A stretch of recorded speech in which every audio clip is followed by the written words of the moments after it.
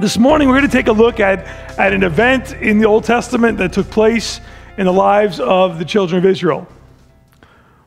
But I think that we're going to be taking a look at an event that takes place in the lives of maybe each and every one of us as well. I thank God that His Word does not change. The reactions of God's people do not change. Humanity does not change, but I thank God that His Word is forever, and it is sure, and it has been preserved over the centuries so that we can learn about the way in which God deals with His people. Do you ever wonder, God, what are you doing? We can see God's handiwork on display all throughout the Scriptures. And so if you have your Bibles with you, let's turn together to the book of Exodus. Let's go to Genesis, turn right. And right before you hit the Leviticus, it's going to be right there. Exodus chapter 13, and we're going to be kind of parked in Exodus this morning. Now, to really appreciate where Israel is at in the text that we'll be looking at this morning, we need to understand where Israel has been. Their journey has been full of all kinds of surprises, both good and bad, disappointing and exciting. As we enter into the book of Exodus, right at the beginning, we see that the people of Israel, they are growing. They are blossoming, they are multiplying, they're becoming a more influential force. And there was a Pharaoh who really was not happy about that, not wanting his own influence perhaps to be diluted, not wanting to share the power with there's probably a whole host of reasons why Pharaoh was not wanting to see the growth and the success and the thriving of the children of Israel. And so he begins to suppress the children of Israel and hold them back. In fact, as they continued to multiply, he puts a mandate out that the firstborn male was to be thrown into the Nile, thinking we would get rid of them by slowly killing them off as infants. And so it was a very oppressing time for the children of Israel. And they are obviously crying out to God for a deliverer. They want to be free. They want to be able to worship God freely. But the demands of the Pharaoh continue to become more unreasonable and overbearing, and prevented them from really worshiping the Lord and just enjoying the life and freedom that God wanted them to have. And so they cried out for a deliverer. And we see that Moses is born. And Moses, because of the mandate that was already in place by the Pharaoh, the instruct was to put him in the Nile. And so we recognize that what happens is Moses is placed into a basket into the Nile River. And you know, sometimes the familiarity of stories can cause us to kind of move on to the next point. How many mothers would feel comfortable putting their child in the Nile River, right? And so, but they knew God had a plan. And so what they do is they put Moses in this basket in the Nile River. And the Hollywood version of this is really probably a lot more exciting on one level, as we get this picture in our mind of Moses going through what was like, remember the movie The Perfect Storm? You know, the waves are like, pouring all over, and the wind is blowing, and there's Moses as a baby in the basket, and he's kind of going miles, and that sounds real exciting, but that really wasn't the way it was played out. It makes for a good Sunday school lesson. But in the end of the day, really what happened was he was placed in this basket, and he was strategically placed to move in a location where Pharaoh's daughter was known to bathe. Now, if that takes the miraculous out of it for you, it shouldn't. I mean, because any mother who'd be willing to even do that is a miracle, right? And so, but that's what they do. They take Moses and they place him in the basket, and they set him in the location where they knew that Pharaoh's daughter was going to be. And she happens to be there as they expected, and she looks and she sees the basket, and she opens the basket and she sees Moses, and she is smitten with this little precious little baby boy, and she loves on him right away, and she recognizes, I can't possibly let anything happen to this child. And so Moses' sister, who's probably watching all of this playing out, making sure that the target reached its intended goal, right? Now the baby is in the arms of Pharaoh's daughter, goes and says to her, hey, listen, this is one of the children of the Hebrews. And it was good that she said that, just in case Pharaoh's daughter thought it's common to think that babies are floating in baskets in the Nile, right? So she just figured, let me just give you this little, let me fill in the blank for you as to why the child might be in the basket. This is one of the children of the Hebrews. And she says to Pharaoh's daughter, do you want me to go and grab one of the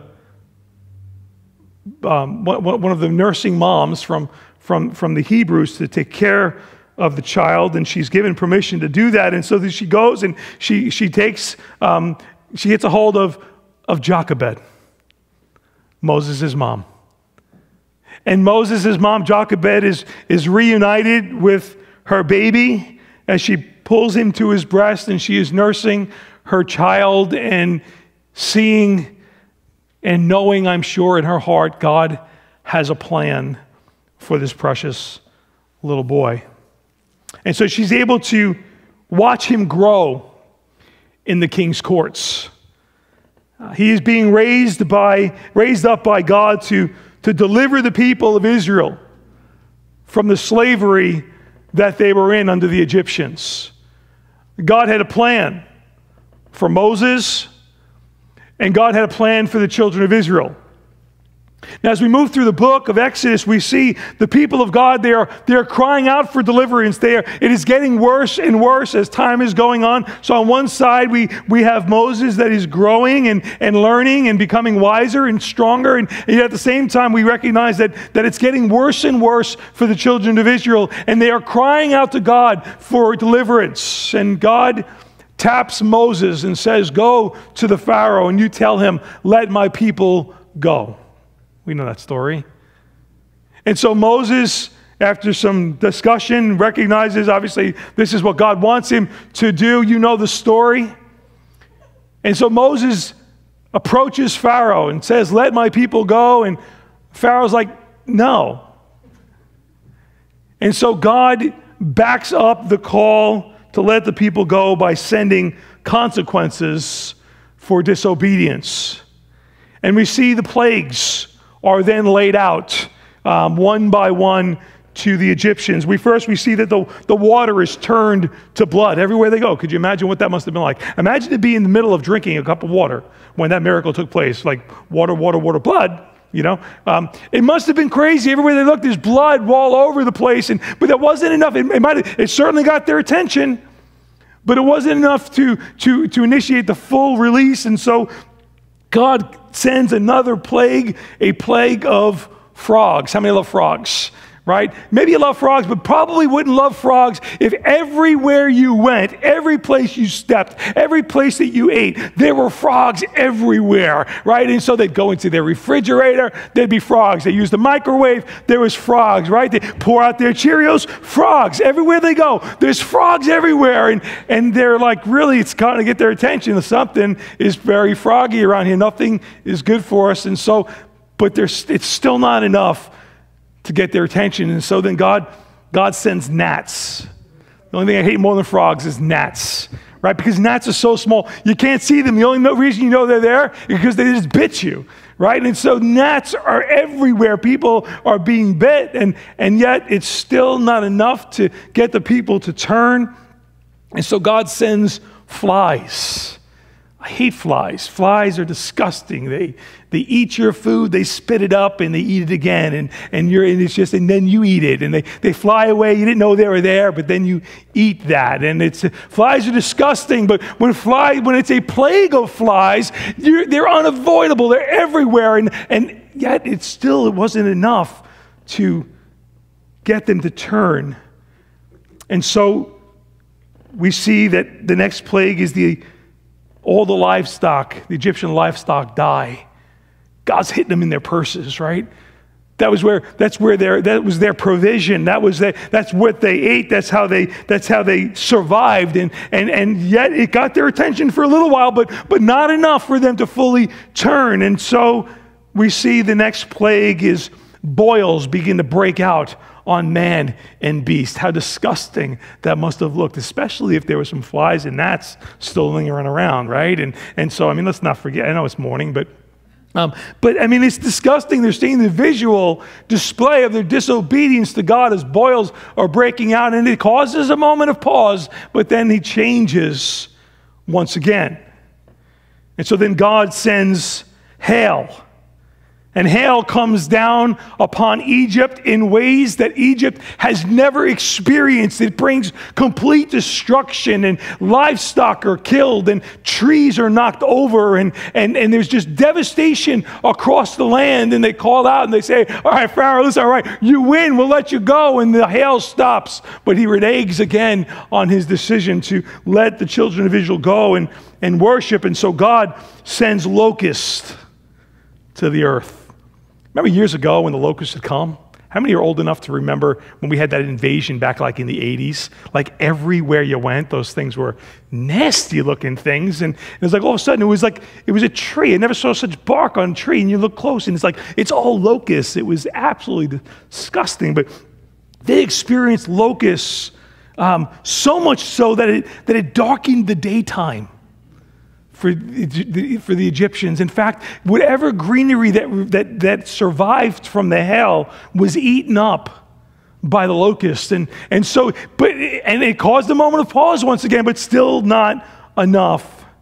And so God sends darkness to cover the land. Darkness, not just for 1 day, not just for 2 days, but for 3 days, Egypt is in total darkness. People couldn't leave their homes. They are in total darkness. And what's interesting is the only place that there was not darkness in Egypt is where the children of Israel dwelt. Because at the moment they were the light of the world. But it wasn't really able to catch, it wasn't, sending the message with full impact in such a way that it was causing them to turn back. And so once again he reneges. And finally, God, in this 10th plague, sends the death angel to go and take out the firstborn of every home. And he gives the instruction for the children of Israel that before the death angel comes, you make sure you celebrate the Passover, where they'll slaughter a lamb and they'll take the blood and they'll put it on the door of the Hebrew home. And so when the death angel came, they would see the blood. And they would literally pass over that home and not bring death. What a beautiful picture of we who were dead in our trespasses and sins. We who were born under the wrath of God according to the Scripture. But then we come to Christ, and the blood of Jesus Christ is applied to our life. And when God comes and brings the wrath that the Scripture says He's going to bring upon the earth, when He comes upon you and me, He's going to see not the blood on the door, but the blood of Jesus on your life, and He's going to pass over you. And instead of receiving death, we receive life, and we see a beautiful picture of the work of Christ right in the Passover celebration. But this was the final act. This was the final plague. It gets the attention of Pharaoh. And he's like, finally, you know what? Just you and your kids and your mother-in-law, get out of here. Everybody just go. And he wants them just out of Egypt. Go and worship. Do whatever you got to do. Just don't be here. And so he sends them out, and the children of Israel go, and they finally go to worship. Could you imagine what that must have been like for the children of Israel? I mean, it's nothing like when God's got your back. You know, when you're getting bullied by some big Pharaoh and God steps up big and He's got your back and he protects you and preserves you and takes care of the big old nasty bully for you. And so it was an exciting time for Israel.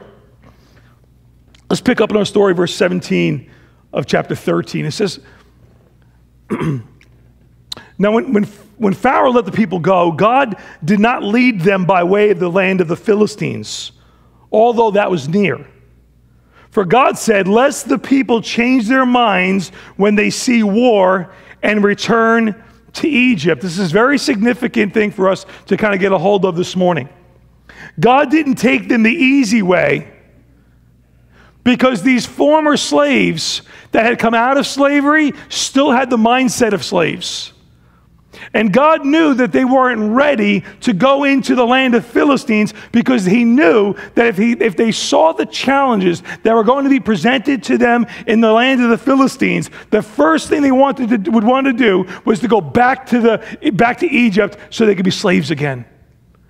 And so God, knowing where they're at, knowing what they were capable of, knowing what their makeup was of that moment, although it was near, it was logical, it made sense to go the quick way, he brings them the other way because he knew that if they went that way, they'd be begging for slavery. Give us slavery. God didn't take them the easy way because they still had the mindset of slaves. God knew where they were at, and he was more committed to them as individuals and as a people than he was their comfort level and what they thought would be the right way. You see, God was committed to making them ready for what was ahead. And the way he did that was by bringing them the long way around the wilderness.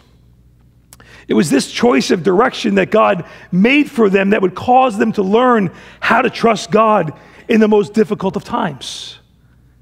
You see, for them, going by way of the land of the Philistines, it made sense. It was the quick way. How many like the quick way sometimes? It was the logical way. It was the way that just made total sense in their limited understanding. The problem was, you see, what they saw was the land. What God saw was the Philistines. God knew that they weren't ready to go that direction, and God was committed to the long haul for them, and making sure that they would learn the character of God that they didn't have at the moment, that they wouldn't be able to endure as they went through the land of the Philistines. Somebody's got a phone call. God's not committed to the quick fix. He's committed to the long haul, because the longer things take, the deeper things go, and the more settled you become in your faith. I've been in trials, and so have you. I know I like when I've got a fast trial. I'm in, I'm out of here, I'm moving on. But then there's those other trials, you know them, where it's going to take a little while to push through this one. You're going to have to cry a little bit on this one. You're going to have to trust in ways you've never had to trust before. You're going to have to lean on one another in ways you've never had to trust before, lean on them before. There's not a quick answer. There's not a quick fix. You look and say, this one is a life-changing trial, and I need to really be sure that I'm ready to handle this. And you see, God is committed to bringing us through those things, but he's committed to making sure we're ready for it. And you see, in the end of the day, they weren't ready for the quick fix. He knew the Philistines would wipe them out. They'd be begging, please put us in slavery. But that wasn't what God had for them. And so God brings them the long way. And as they're going through the long way, God's building his character in them. And ultimately, what God is teaching them, he's teaching them how to trust. He's teaching them that no matter what's going on around you, there's something much bigger that God's doing inside of you. And we see that played out in the lives of the people. And I want you to know that if God has to put a delay on your dream so that your dream doesn't destroy you, he will do that because, as we sang before, his love is fierce towards you. You see, God is more committed to you than your dream. It's not that he doesn't care about your dream. It's not that he doesn't care about your goals, but he's committed to you. And if God has to slow things up and bring you the long way around the wilderness to make sure that that dream doesn't destroy you, he's committed to that because he loves you. And we see him doing that in the children of Israel, and I think we see him continuing to do that in the lives of the people today. And so they begin the journey by way of this long, hard wilderness. But God doesn't make them question all along the way whether they're going in the same direction. I love what God does is he provides a cloud by day and a fire by night. It's like if you ever wonder, children of Israel, if you ever wonder which way you're supposed to be going, during the day, follow the cloud. During the night, follow the fire. God made it very clear to them. And you see, here's what we need to remember, that when God is calling you to do something, he will bring some clarity to the direction he's calling you to go. Once we are willing to let go of all of our preconceived ideas of what it should be and how long it should take and what we should do, if we're willing to kind of throw that all at the feet of God, he will speak with clarity, with a cloud by day, fire by night, or whatever he needs to speak direction into your life. I'm sure the people were encouraged and blessed that God spoke with such clarity. I'm sure they were really pumped up that, Moses is the man. Moses is the leader. We love Moses. They love Moses. But then something happened. As we move into chapter 14, we see another shift in the heart of the king. Look with me at verse 5 of chapter 14. And when the king of Egypt was told that the people had fled, I thought he released them, by the way. You see, he was so frustrated, he didn't even realize what he said. When the king of Egypt was told that the people had fled, the mind of Pharaoh and his servants was changed towards the people, and they said, "What is this we have done, that we have let Israel go from serving us?" I love that. Can you imagine, it was like all of a sudden, the children of Israel that had been serving for them, taking care of them, cleaning up after them, doing their chores, making their life an absolute resort, they're gone. And the Pharaoh's like, whoa, wait a minute. Where'd they go? Who let that happen? I did? Well, go get them. Go bring them back. And that's exactly what he does. He realizes, we can't live like this. Go get those Jews and bring them back to Egypt. And he sends the armies, and the chase begins. It says in verse 9, and the Egyptians pursued them, all Pharaoh's horses and chariots and his horsemen and his army, and overtook them and camped at the sea. Verse 10, and when Pharaoh drew near, the people of Israel lifted up their eyes, and behold, the Egyptians were marching after them, and they feared greatly, and the people of Israel cried out to the Lord. Could you imagine what's going on in the hearts and minds of the children of Israel? They're just celebrating their freedom. We finally got the approval to get out and go. And so they're going, and they look and they say, who's that army going after? What happened? Why the change again?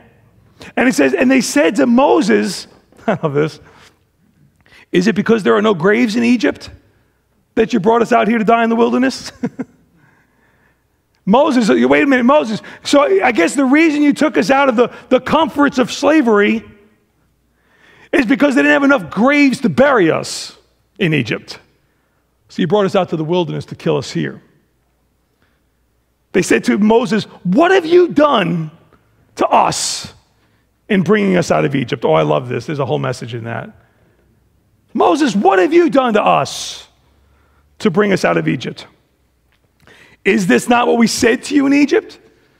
Didn't you listen to us when we complained and whined and questioned and rebuked and gossiped about? Didn't you listen? This is what we said. We said, leave us alone that we may serve the Egyptians. It wasn't that bad. I mean, yeah, we cried and we lost our firstborn and our whole world revolved around. But it wasn't really that bad. For it would have been better for us to serve the Egyptians than die in the wilderness, would it? And Moses said to the people, I love that, such leadership in Moses. We see Moses literally taking the chin of the people of Israel and lifting it up higher than their circumstances. And he says to them, fear not, stand firm and see the salvation of the Lord, which he will work for you today. He's like, God wants you to see something bigger than the Egyptians coming after you. God wants you to see something bigger than the obstacles. God wants you to see something bigger than what you're seeing around you. He says, stand firm and see the salvation of the Lord your God. Don't get caught up in the little minutia like Egyptians. He says, for the Egyptians who you see today, I love this, you'll never see him again. Now, Moses had no idea what that was going to look like. But he's saying to them, God wants to show you something bigger than your current problem. God wants to show you the salvation of the Lord your God. You see, the people were all caught up with what they could see. God wanted them to see the salvation of the Lord. And you see, you don't experience God saving you from something until you find yourself in a position where you need to be saved. You don't experience him as your deliverer until you're in a position where you're crying out for deliverance. You don't come out with a message unless you've been through a mess. And you see, God, because of his love, his fierce love for you, he will bring you through all of that so that you'll come out the other side loving him more and trusting him more. And the Hebrews are about to experience that very thing, because as the Egyptians are in hot pursuit behind them, and the mountains are standing really tall beside them, they are coming face to face with another obstacle called the Red Sea. Now, unfortunately, I recognize that you know what's about to happen. But if you could put yourself in the sandals of the children of Israel that day, they were surrounded. They were in a situation. They were being chased from behind, walled in on the sides, and now they've got this obstacle before them. Do you ever feel that way? That no matter where you turn, it seems like it's not the right solution? You know you have to make a decision. You know you need to choose well. You know it's going to be a life-changing decision, but when you consider all of your options, they all stink. That's kind of like, they're like, all right, we're either going to swim, we're either going to get destroyed, or we're either going to die in the mountains. You know what happens? God gives them the go forward. My people don't go backwards. My people don't go to the sides. You go in the direction I've called you to go. And it says in verse 21, and then Moses stretched out his hand over the sea, and the Lord drove the sea back by a strong east wind all night, and made the sea dry land, and the waters were divided. And as the children of Israel went across the Red Sea, they crossed it over on dry land. And once they got over to the other side, and the Egyptians who were in hot pursuit behind them, as they made their way through, God clicked the switch, and the Red Sea wiped them all out. Those Egyptians who you see today, you'll never see again, because God's going to flush them out of your situation. You see, once again, God, he not only protects the Jews. We need to see beyond the obvious. He doesn't only protect the Jews, he shows them that they can trust him. That's what he's calling them to. He's calling them to not a life of just seeing God manifest the miraculous before them. He is calling them to see the miraculous as one of the tools, as one of the means to communicate to them that I love you and you can trust me.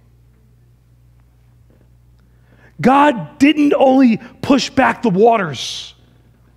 He pushed back against their excuses for not trusting him. He was using the tool of the miraculous to communicate what is the longest journey ever,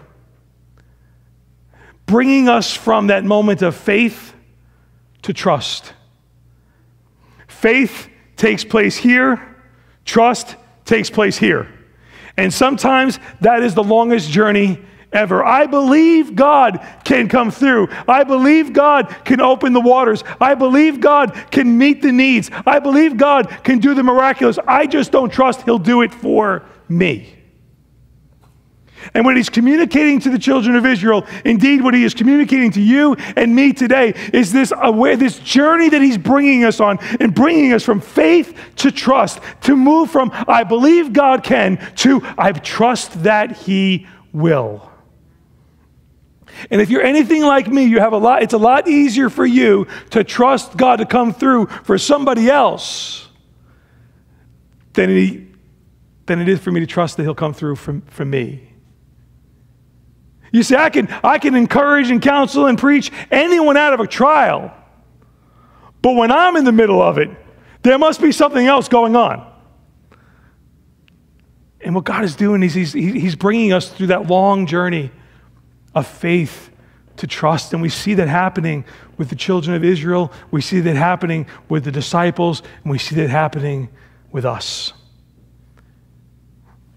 The means by which he does that are irrelevant. Now, that doesn't mean that God doesn't care about the circumstances. But listen, he's over the circumstances. He's in control of the circumstances. The circumstances aren't going to take you out. He's not going to bring it, listen, he's not going to bring you to the land of the Philistines if he thinks it's going to take you out. He's not going to bring you through a trial that he knows is going to wipe you out and destroy your faith. He's not going to do that. He's going to bring you to a place where when he does bring you to that place, you're going to be ready and you're going to stand firm and you're going to look past the immediate and recognize God's going to come through. That's what he did with Job. What was Job's cry out? I know my Redeemer lives. As he went through the storm. It's the longest journey ever. In chapter 15, they respond in song of God's goodness. Do you remember the song? I will sing unto the Lord, for he has triumphed gloriously, the horse and rider thrown into the sea. And we used to add kerplunk splash. Anybody remember that? I asked Pastor Tom, can we sing that this morning? And Tom, he looked at me like I had two heads and said no. Like we got some Jewish stuff going here. It would have been great. But they are singing about the way in which God shows up big and he brings them through. It is a tremendous moment. Imagine what a boost it must have been to their faith and to their awareness that God is going to come through for them. They recognize that they had a future. And slavery wasn't going to be part of it. But they would have never seen God part the Red Sea if they weren't pushed to the edge of it and had to trust God to open it up. And you see, sometimes God will bring you right to the edge where you're thinking, is this going to kill me? God, are you aware of what's going on? Do you see the Red Sea? Do you see the mountains? Do you see? God, are you there? Sometimes God will bring us right to the edge so that we might see the salvation of our Lord. And we'll walk away not only having seen the miraculous, but we'll walk away with a greater trust and love for the lover of our souls. That's where God brings us. That's how he works in us. And so here they are. They've got another win under their belt. They've seen God come through for them again. Surely from here on in, it's going to be some smooth sailing for the children of Israel. Look with me, verse 22 of chapter 15. And then Moses made Israel set out from the Red Sea. Can't stay there. And they went into the wilderness of Shur. And they went 3 days in the wilderness and they found no water.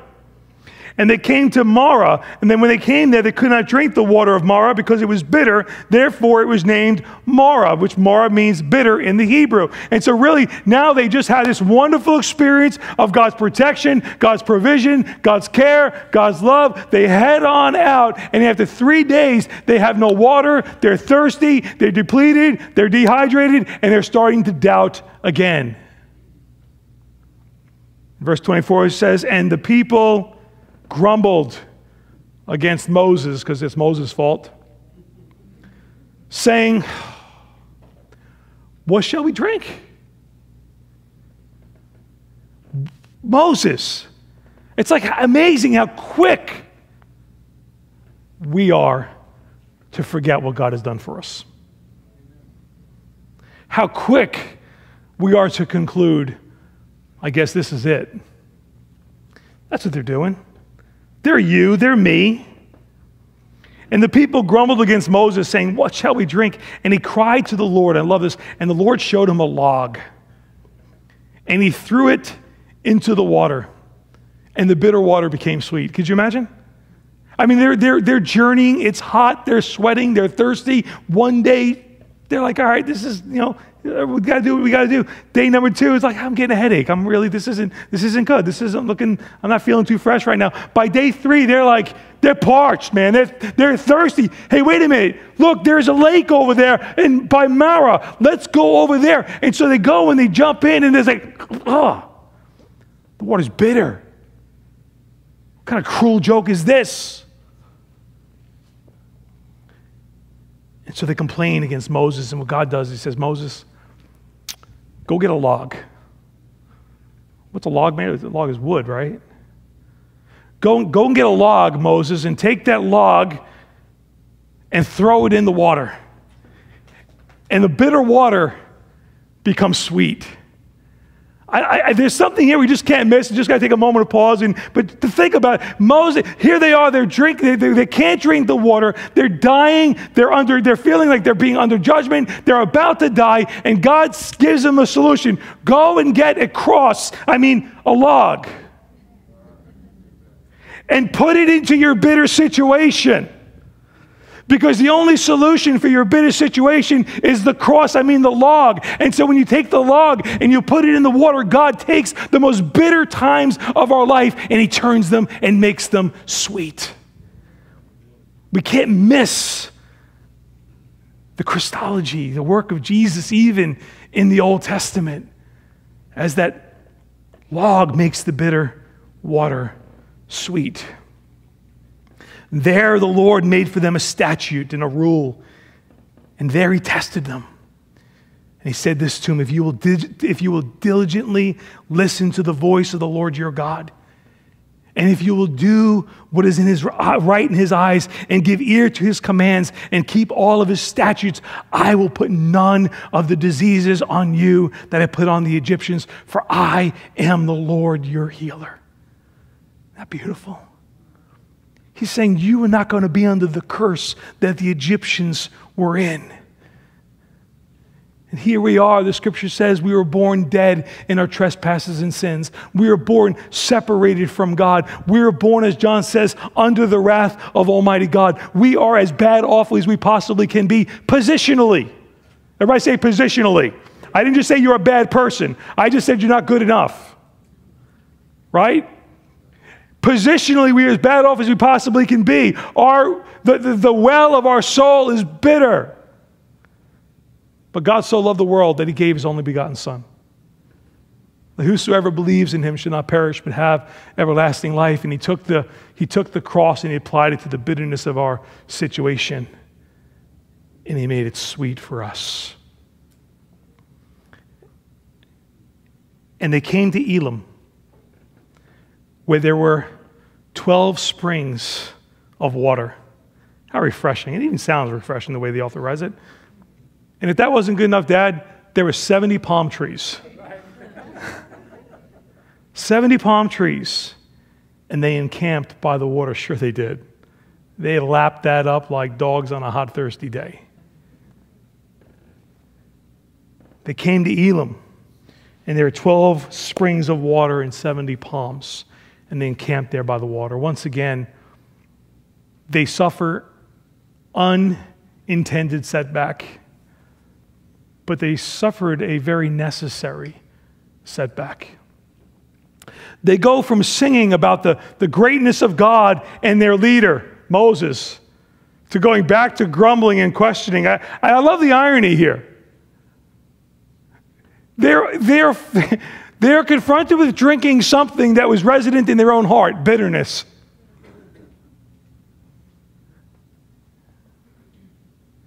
You see, the goal wasn't to get them to drink of the fresh springs. God could have just very easily brought them there. We saw the way in which He led them in ways that they were ready for. God could have very easily brought them to Elim right away, but here's the thing. They had to go through Marah first.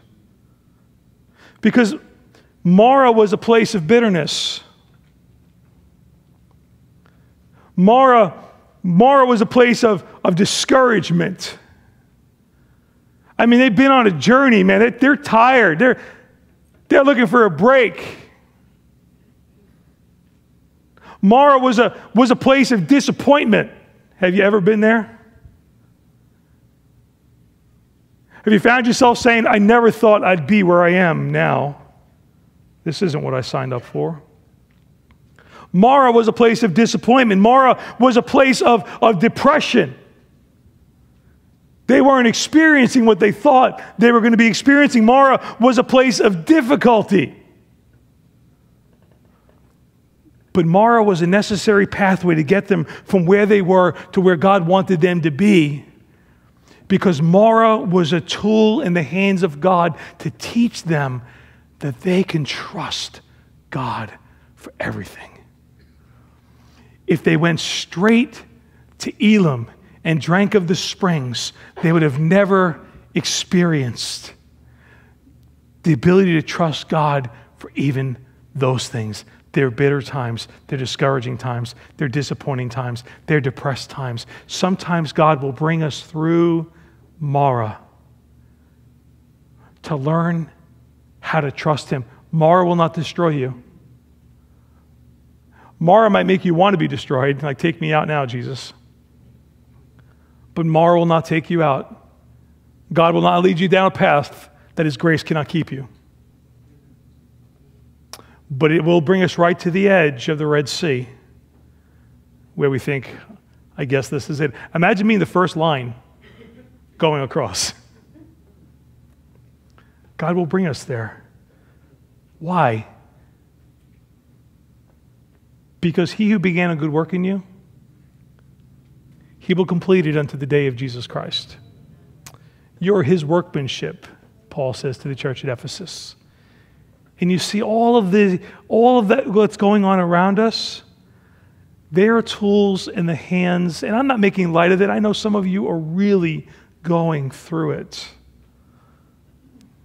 But God is using those things to let you know you can trust Him. You know, the Jews experienced freedom and slavery and freedom. They kept going back and forth.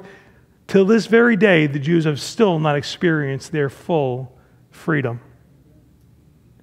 And you know, sometimes we need to throw the timeline away as far as when God should show up. I'd love to tell you that once you get it, your situation is going to change. I just don't know that. But you know what? We're on a journey that doesn't end at the grave for us.